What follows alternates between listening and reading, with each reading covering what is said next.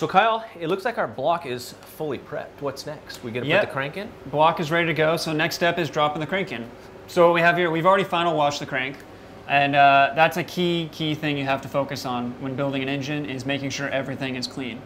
Just because we got it back and it looked clean out of the box doesn't mean it is. Especially after it's been balanced, they've drilled holes in the crank, and so that creates chips and dirt and debris. And you need to make sure you get all that out of all the oil galley passages with, a pipe cleaner kind of thing, and really scrubbing it clean. Cool, why don't we get this thing in the block? Yeah. So we'll start out lubricating the main journals with some assembly lube. Just using some Cleavite here on a brush. Just applying it a little liberally, just getting it on there. We'll also lubricate the bearings themselves, so this is just extra insurance, making sure we're properly lubricated.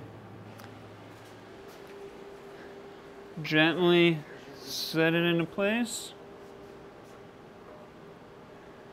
And once it's in, you don't want to turn it, you just want to start installing the caps.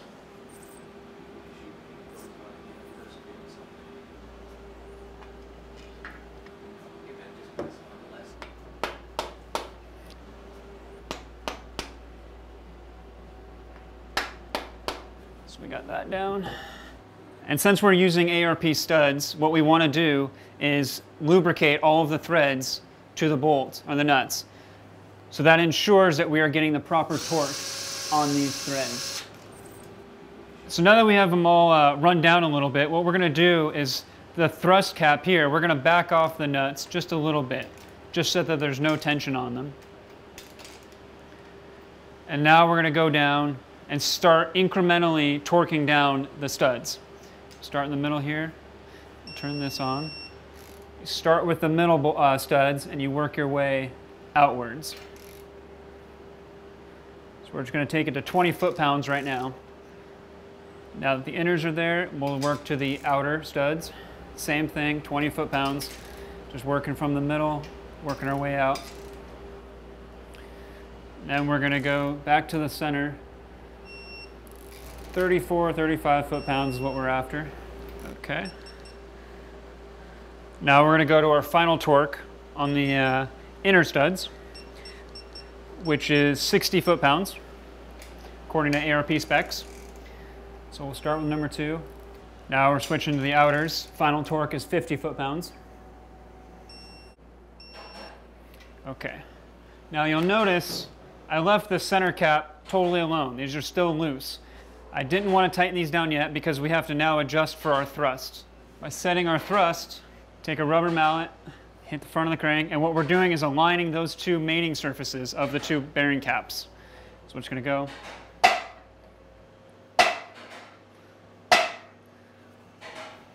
So now we can go ahead and torque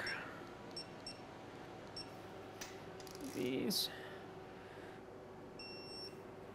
Okay. So now that these are all torqued up, what we have to do now is do these side bolts. They actually bolt to the outside of the block. That means that you're going to want to put a little bit of RVT silicone right on the shoulder of the bolt. And then you go and run it in.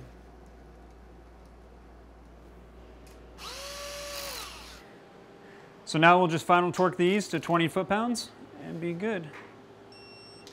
So now once we know everything has been torqued properly to spec, what we'll go through is torque stripe all of our nuts and fasteners to ensure, and it's a mental check, sanity check if you will, that everything was done properly. So now if we did our job right, this will spin nice and freely, as it does. And you want to ensure, as you're spinning it, you don't feel a particular hard spot at any one point.